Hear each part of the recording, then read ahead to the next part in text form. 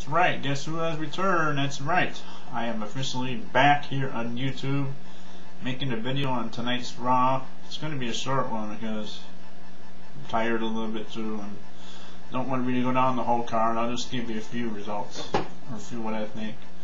Tonight, Raw was hosted by Jesse the Body Ventura. That's right, the Body is back in wrestling in WWE for one night only as their guest host, general manager.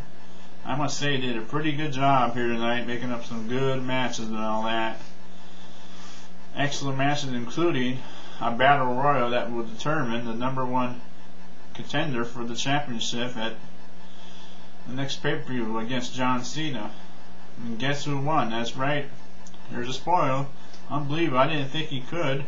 Sheamus won the battle royal. That's right, it's going to be Sheamus against John Cena at TOC in a tables match. That should be very interesting. At least it's something new.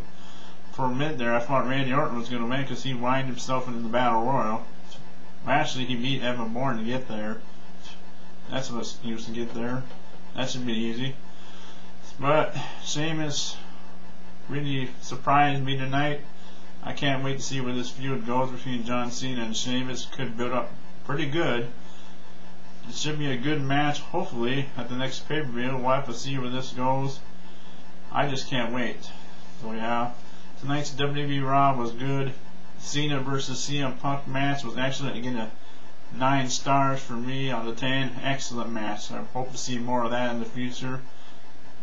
Just awesome. So tonight's Raw was awesome in my view. I thought I'd give it a nice review or something. So have a good night, everybody.